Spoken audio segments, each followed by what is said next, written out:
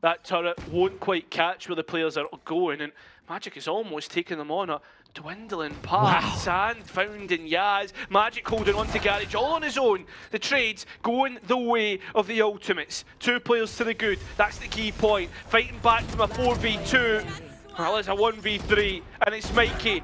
He's been clutch and many times in the French League, but can he be clutch here? He looks the wrong way. Finally flicking back with the classic! A clutch on 4-0 to keep the momentum running. Vulnerable twice in Team Ultimate's a 2-pack on 2 different spots. Can't come out and convert on him.